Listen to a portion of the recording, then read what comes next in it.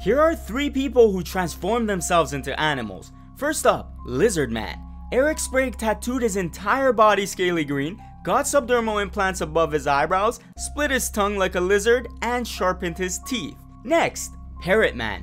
Ted Richards will do anything to look like a parrot, including tattooing his face and eyeballs, getting horn implants on his forehead, which doesn't make sense, and even removing his ears. And finally, the Stalking Cat. Dennis Avner's entire goal was to look like a tiger. Therefore, he got insertable whiskers around his mouth, gave himself a cleft lip, got fangs, and tattooed tiger-like stripes on his face. Subscribe for more.